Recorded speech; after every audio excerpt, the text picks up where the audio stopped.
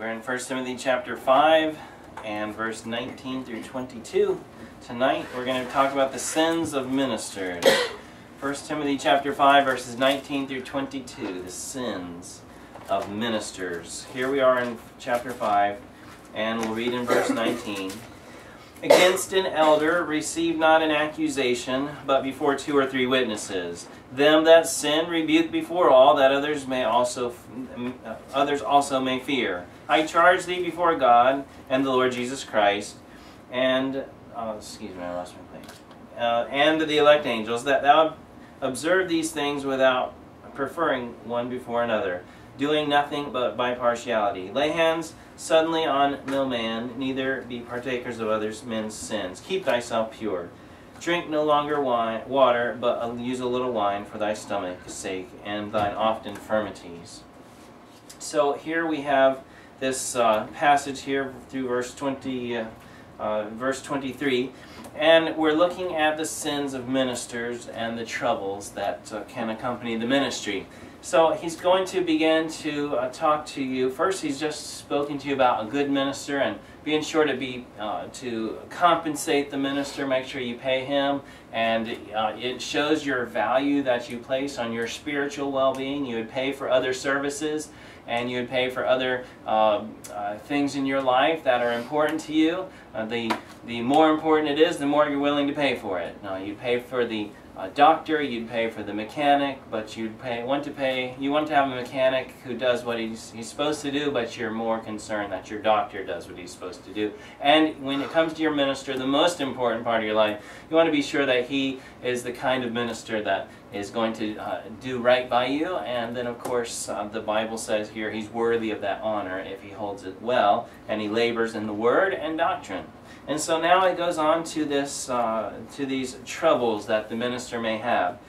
And so we see here in verse 19, it says, against an elder receive not an accusation.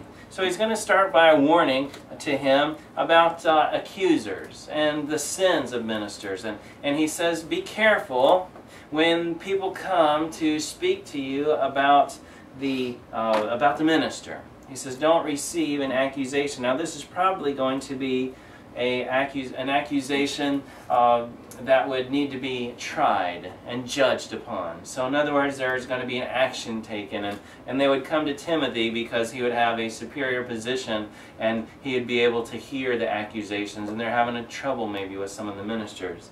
And so this is the warning. He says, don't receive an accusation but before 2 or 3 witnesses. So he's saying, don't just listen to everybody complain about the pastor, and certainly not to make accusations against him, because really the pastor is going to be a target.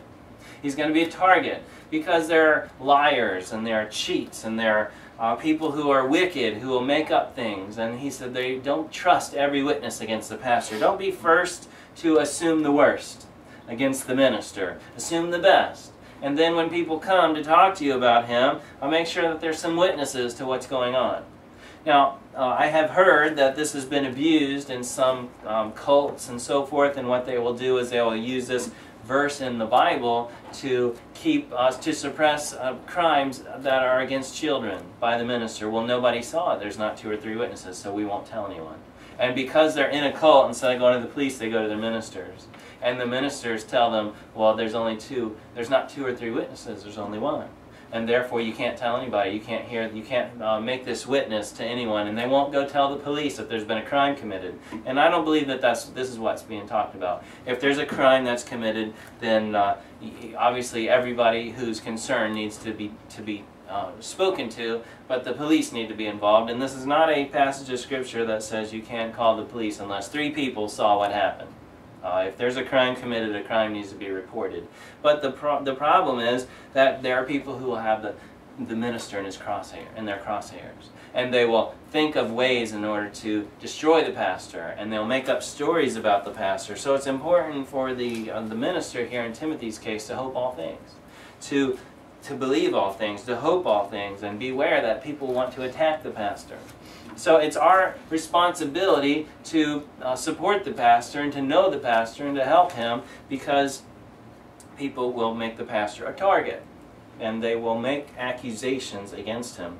And so it says that against an elder, receive not an accusation. And these are going to be accusations about sin, serious allegations that the minister has come into failure, come into troubles.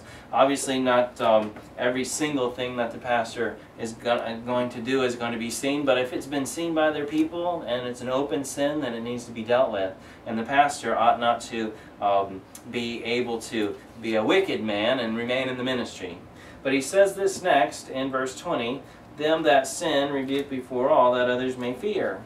And I think what we need to recognize, obviously, is that not only ought we to be very careful in listening to accusations against the pastor, all of us do, and any pastor really. We need to be careful about listening to an individual make complaints about a pastor. Unless there's witnesses to it, unless it's the truth. And even then, it's got to not just be gossip. It ought not to just be talking about different ministers and the troubles that you had with them. There ought to be a reason for it. But should there be genuine issue, we need to remember that pastors are not infallible. Pastors are not beyond sin. They are not on a spiritual level in which they can't sin. Pastors do sin. They make mistakes. They err just like everyone else. And we would like to think that our pastor's never going to sin at all. And the reality is the pastor would like that too, for the most part. I mean, most pastors would like to be able to be at a place where they don't do anything wrong and they could please God all the time, but it's not going to happen. And the one thing that the pastor would want to do is to please God at all times. But then the next thing the pastor would want to do is never to say anything that would hurt somebody, even on accident. And that's not going to happen either.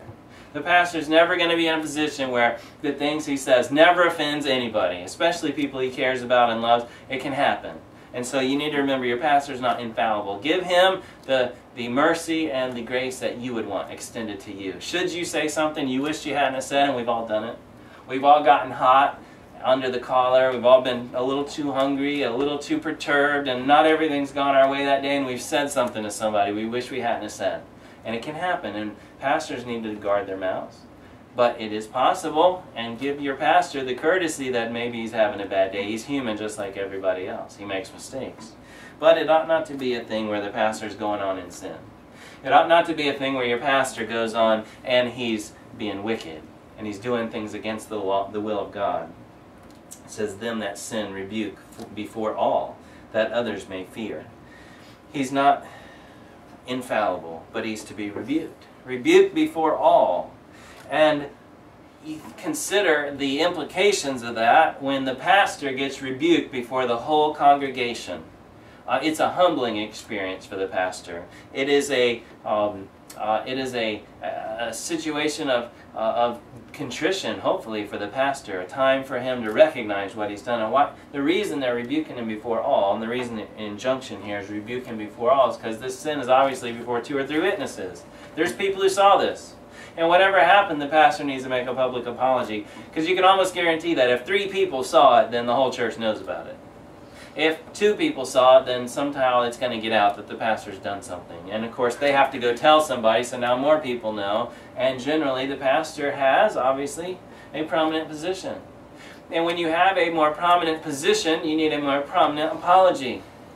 When you have a public position, you make a public apology. So, for instance, and a good rule of thumb is that if you're in a crowd of people and you say something to somebody that hurts their feelings, you ought not to go aside and say to that person, "Look, I'm sorry I hurt your feelings." If you see it happen, you need to say it right there in front of everybody. "Hey, listen, I'm sorry I just said that was wrong of me." And you need to apologize to everybody and tell them all that it's not true what you just said, or that it's not right. Because you hurt somebody in public, you ought to apologize in public if possible. If you injure somebody's reputation in a public setting, you ought to apologize in a public setting, so that you can right the wrong as best you can. Don't then hurt them in public and apologize in private. And I heard that as a good illustration.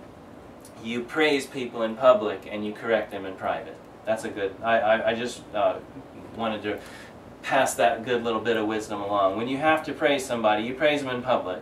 And when you have to correct them, you correct them in private. That's a good rule of thumb for everybody to have. You see somebody doing something wrong, don't correct them in front of everybody, because you could hurt them.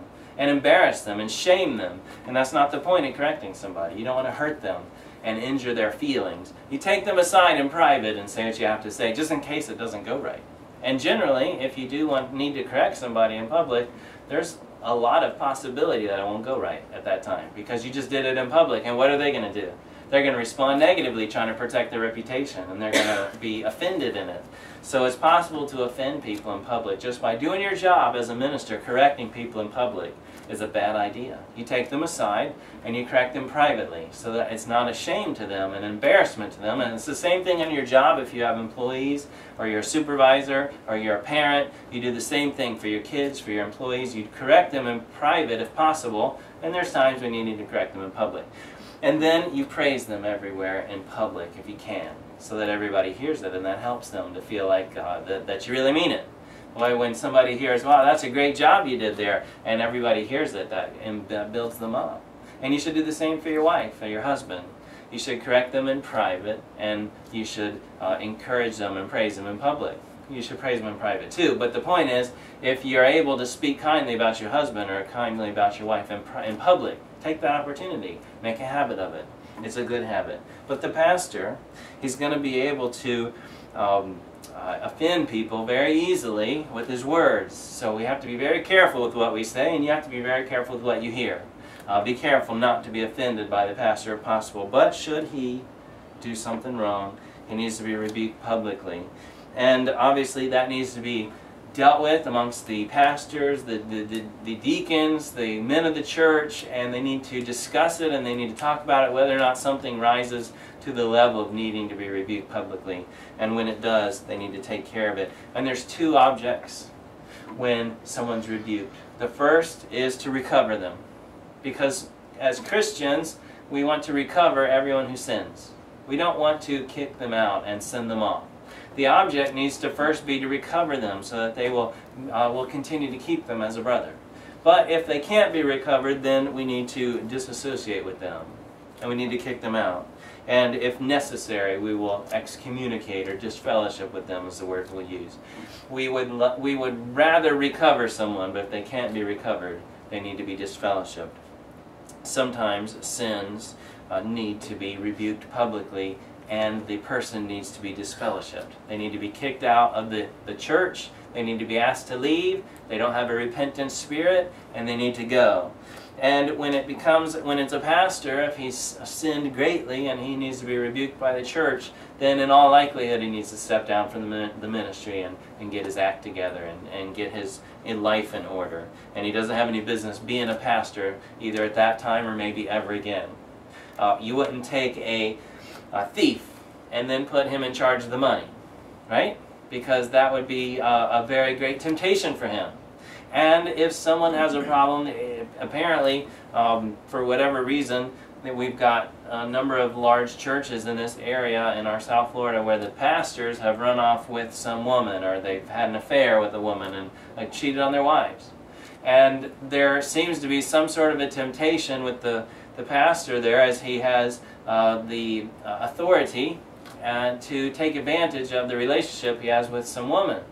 Well, it may be that the man doesn't need to be in that place of authority ever again. And if he's cheated on his wife, then he needs to step down out of the ministry, and in all likelihood he should never be a pastor again, because now he's broken his vows and he's not a one-woman man, and he's cheated on his wife. And that causes him he can still be a Christian, and he probably wouldn't want to stay in his church, but he needs to be in church. He's not out of church, but he at least needs to recognize that he's made a great failure in his life. And you forfeit the right to be a minister when you make such great errors in your ministry. You should probably never be trusted again to be in the ministry. And what a sad thing. But there are some people who are so powerful in the way that they preach that the people want them to come back, and they want them to preach to them. And for some reason they look at the man instead of the error that he's made, and instead of the person having the dignity to say, you know, I've made the kind of error that's caused me to not be in the ministry anymore. They hear all those calls for people to come back and preach, and they'll go and do it again, and they'll become a pastor again. And there are people who've pastored 2 and 3 churches and done it again and done it again. And I've heard of ministers that have failed with multiple women and still gotten a pastorate at another place, just because of the power of their name or the power of their preaching. Obviously, people are looking at the form of godliness and not the power of godliness. The sound of their preaching, the format of their messages, the name which they carry, and the reputation, rather than the effects and the power of the Holy Spirit in their lives.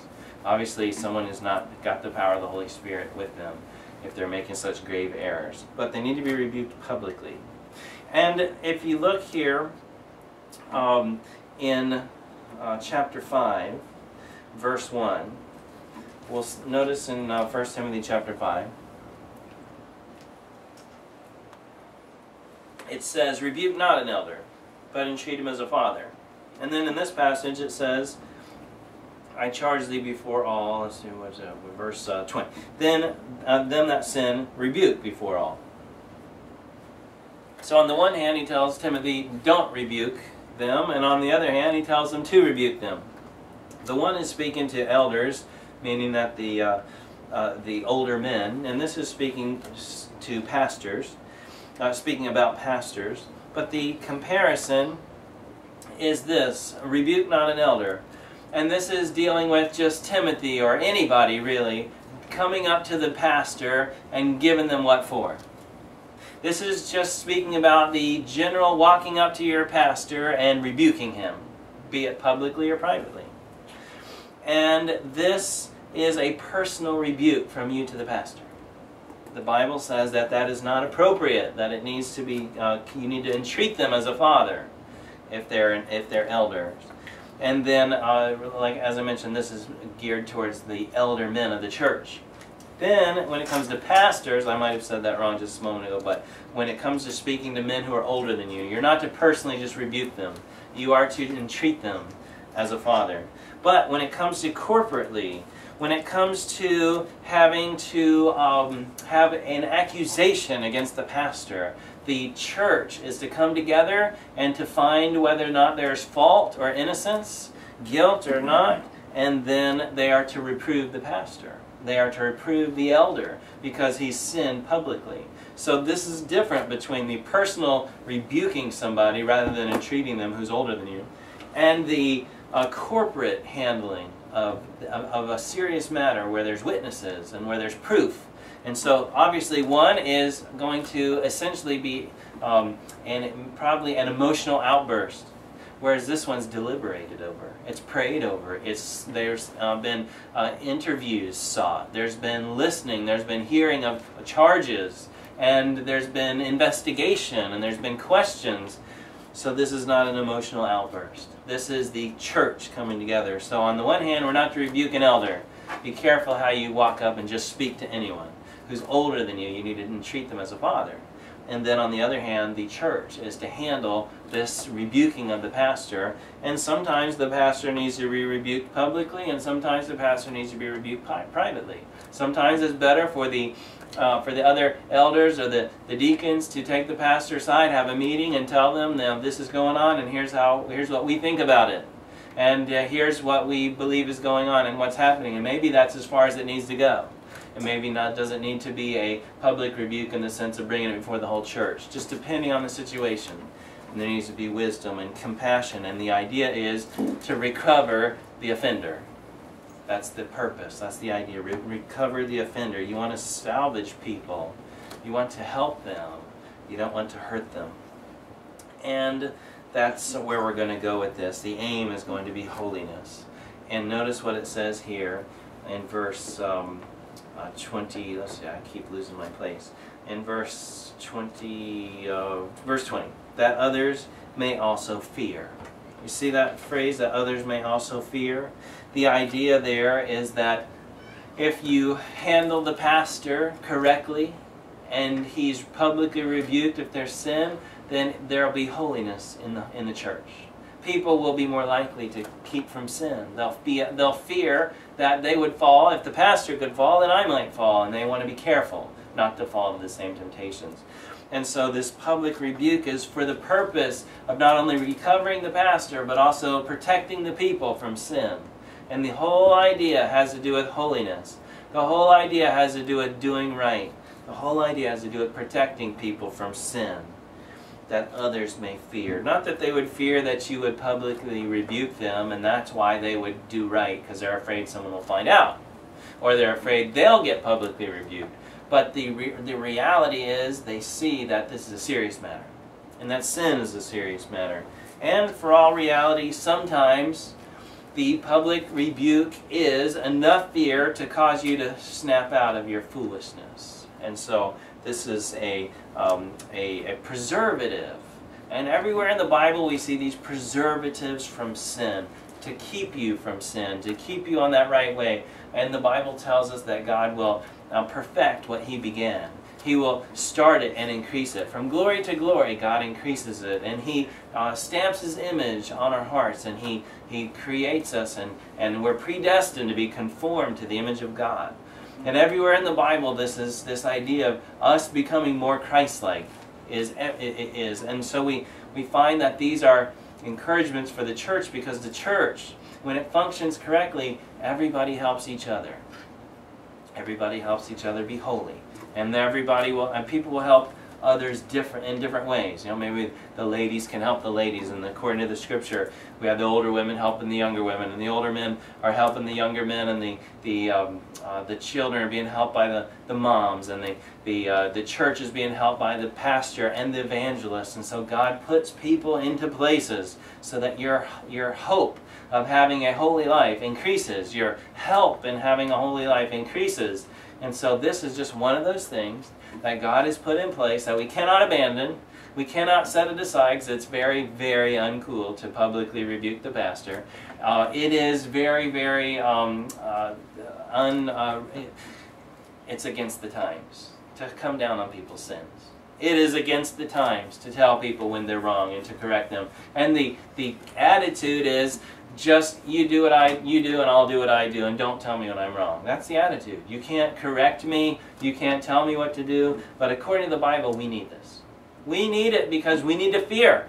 People have no fear of being corrected in most churches. They can go to the movies, they can watch anything they want, they can speak at home any way they want, they can see and do and have anything that they want in their lives and be worldly. And they can wear worldly t-shirts that have bad slogans on them, and nobody will say a word to them. Nobody will say a word to them, because there's no more rebuke in the churches. There's no more correction. There's no more expectation of godliness. And when there is a slight expectation of godliness, the bar is set so low that anybody without much effort can attain it. And there's no fear at all in most churches that you'll be rebuked. And that's a great shame to the Christian society. What we will do is we will train people in the churches to be worldly. We'll train them to be worldly. So they will be offended by someone who's godly. They will be offended by their godliness, and they won't be able to look upon someone who's godly. In fact, there's a church in our area. They had the billboard out that said, "No perfect people allowed." And I was considering that sign. No perfect people allowed. And of course there aren't any perfect people. We know that. But let me ask you a question. If there was somebody who was perfect, if there was someone who walked so close to God, they were like Enoch, or they were like Noah, who in his generation was perfect, the Bible says. If there was somebody who was like Job, who was perfect and upright in his day, would you want them as a member of your church? Would you want Enoch or Job, who God said, "Look at my servant Job, he's upright and perfect"? Would you want him in your church? Would you want him to be your mentor? Would you want him to walk beside you and show you a little something out of the Scripture that he's found? Because he walked with God. And he walked with God so much that God took him. Wouldn't you want an Enoch in your church? Wouldn't you want a Job in your church? Wouldn't you want a Daniel? In the Bible, there's nothing recorded against Daniel in all of his life. Joseph, the same way. No sins recorded against Joseph. It's not that he didn't sin. But there's nothing in the whole book of Genesis that ever mentions anything about Joseph or Daniel ever committing any sin. And they're the only two people in Scripture that are major figures that have no sin recorded against them. Wouldn't you want a Joseph in your church? A man who, when he was accosted by the wife of his master, ran and left his coat? Wouldn't you want a Job who could suffer and lose 10 children and come out with the blessing of God and not curse God, even though his wife told him to? Wouldn't you want that guy in your church? I think I would put up a sign, if we had one, that said, if there are any perfect people, you're welcome here. Because that's what we want. We want the perfection of Christ in our life. We want to look like Christ. There's no desire for holiness anymore. And I would rather have 10 people in my church who want to be perfect than to have 100 people who don't. Because that's going to be a recipe for disaster. And we know there aren't any perfect people. But if there was 2, I would want them both in my church. Because they would help me. And they would be an inspiration to me. And I would be able to see Christ in their life. And I would want to be like them. And I would want to walk with them. So if there are any perfect people, please come to our church and join it. And we will enjoy your company. And I want to be with anybody who loves Jesus. I want to be with anybody. I want to spend time with anybody who loves Christ. That is the intent of rebuking sin, so that people will be more like Jesus Christ. So the idea that we don't want perfect people and we don't want to be around them is a disdain for holiness. It's a disdain for walking with Christ. It's having a I just lost the word I was going to say. It's this disdain for a Christ-like life. And we're teaching it by allowing people to have no fear of any rebuke when they come into sin. All right, now let's move forward. Here he says in verse 21, I charge thee before God and the Lord Jesus Christ and the elect angels that thou observe these things without preferring one before another, doing nothing by partiality, lay hands suddenly on no man, neither be a partaker of other men's sins. Keep thyself pure. He's going to now give him this encouragement and charge not to have partiality. This is a temptation of ministers, to not have partiality. He calls to witness the Lord Jesus. He calls to witness God, the Lord Jesus, and the elect angels to give him this charge. He says these are all going to be watching you to make sure you do what I tell you to do. And he says, remember that you work for God. Remember that Jesus is watching. Remember that the angels see everything you do. Don't forget the angels are watching. God is watching. Jesus is watching. And remember this very thing, that God who's watching you is not partial. God does not exhibit partiality. He does not prefer a man over another man. He is not, especially when it comes to guilt and innocence. We've dealt already with the reality that men will come and accuse the pastor of different things, and they may not be legitimate. And he says, don't be partial. Don't hear a man because you think he's probably guilty. You're going to hear the charges of a man. Don't listen to the charge because you prefer the man. Don't assume guilt because you're prejudiced against the person. Be careful. There is a God watching you. Remember who's watching all of your work. Remember who's keeping an eye on it. And men's equality is important to God. There needs to be no partiality in finding guilt. There needs to be no partiality in finding innocence. The truth is what matters. That's what matters when it comes to a problem. If there's a problem in the church, it's not about partiality. I knew he was going to do something like that. It's got to be the truth. The truth matters. What matters to God needs to matter to us. And God cares about finding the truth. He's not partial when it comes to your sin. And He's not partial. We ought not to be partial when it comes to other men's sins. And the partiality extends beyond those judgments. The partiality extends to favoritism. You know, the pastor is going to be warned here to lay hands suddenly on no man, neither be a partaker of other men's sins. There is a hastiness sometimes with the pastor. And what he will do is he will see what we might call a shooting star. Someone who gets saved. Somebody who just looks like they've broken out of the gate for Christ. And what the pastor might do, because he's partial for some reason towards this person, is he'll promote him before it's time, before he's been tested. And the man's just a shooting star and he fades too quickly. But he's already been promoted. And now he fades and drops out of sight, and it hurts the church. Then the pastor has to be careful not to promote people and lay hands on them before it's time. He needs to be careful to watch their lives and give them a little time to mature and see if they're legitimate. See if it's not just a rocket shooting off the launch pad. You know, sometimes people come into the church and they become the star of illustrations. Every illustration has to do with this person. They just got saved. They just got baptized. They just got dried out from the baptismal pool, and they've been at every service. And they are the leading star illustrator at the church of a Christian. And there's a lot of pressure on that person, and everybody watches them, and they start telling people about Jesus, and people start coming to church because of them, and lo and behold, if 6 months later, they're not even in church. They're not around. You can't find them. And what happened? Well, they were just a shooting star. Their conversion wasn't sincere. They got excited about religion, and they started coming and doing, and everybody saw their externals and saw it as Christianity. But time will tell. So the pastor needs to be careful not to have favoritism and lay hands on people suddenly. It can damage the reputation of the church, the reputation of Christianity. Give people a little time to come out of their shell, their flower to bud, and to see what they're going to be like. And it sometimes takes 6 months to a year, sometimes a little more, to see somebody, see if they're going to be true to their confession. So the pastor has to be careful. What a travesty for the pastor to promote somebody in front of everybody, and then they fall away, and it looks like Christianity doesn't work. Christianity didn't work because it didn't help the person. They're back wallowing in the mud from which they were found. They're back licking up the vomit of the dog vomit that they have gone back to their old ways.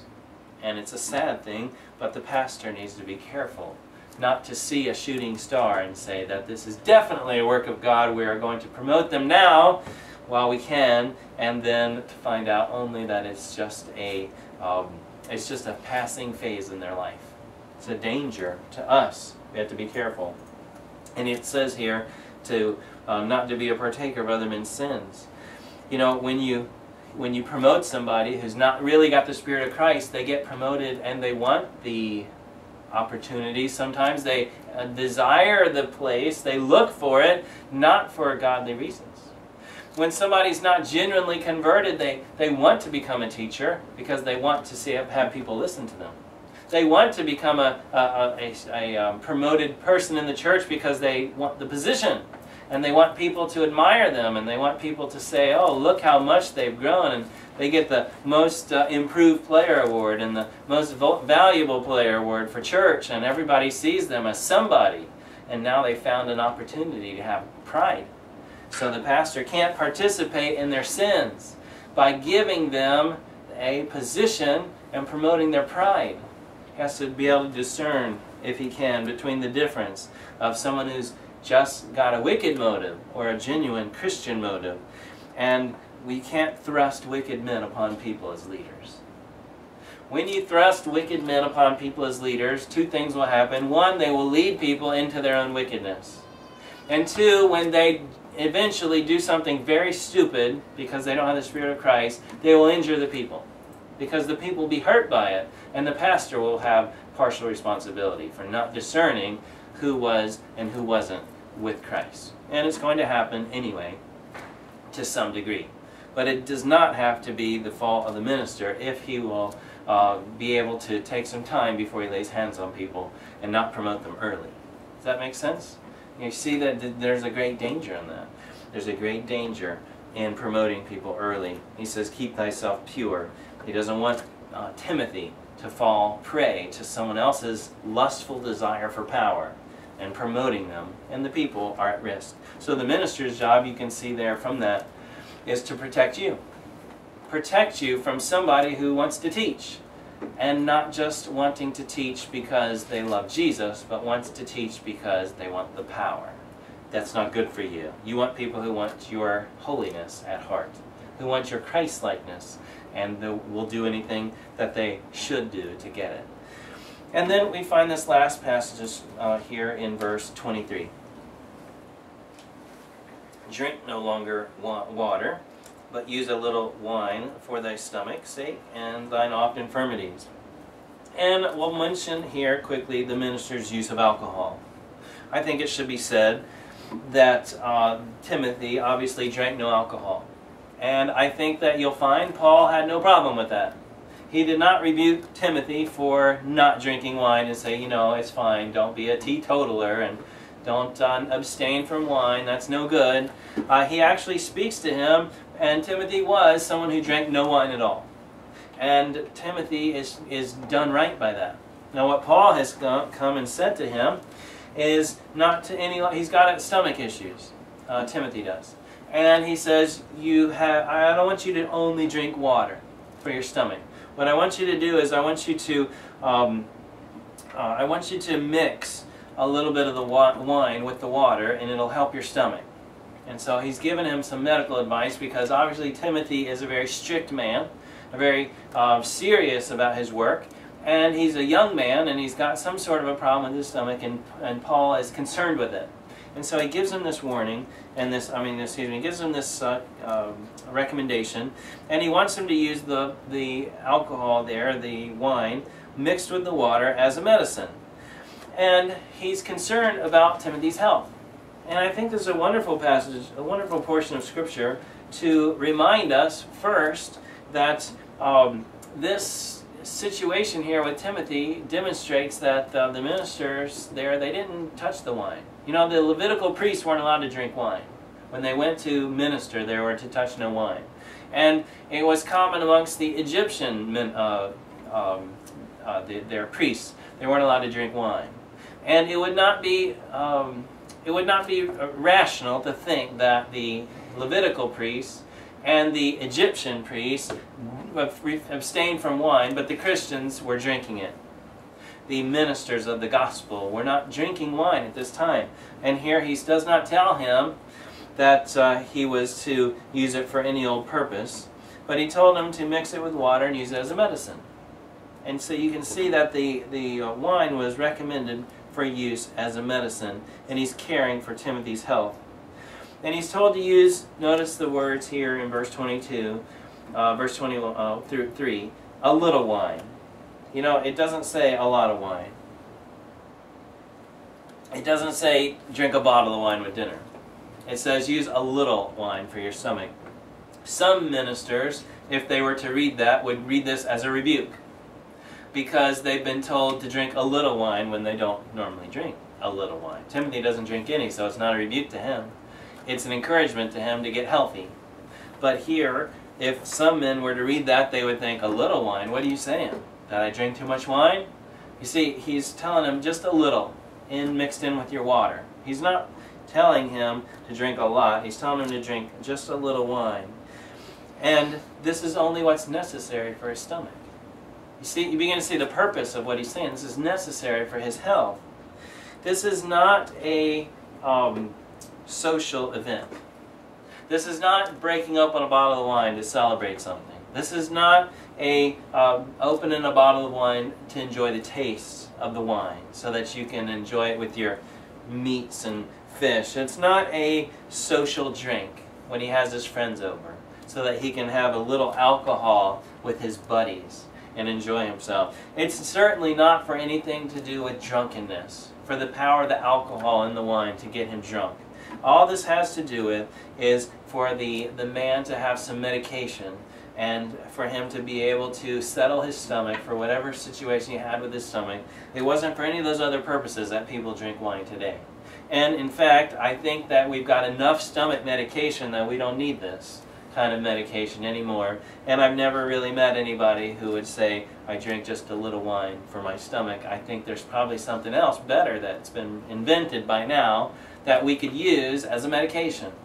And I think that we'd be better off to use that medication than to take that wine and drink it and then run the risk of having given somebody the wrong impression. You see, here there was only probably one medication that would have worked for him, for his stomach, and that would have been something that could have helped him. But now we have lots, and we don't need the wine to do it.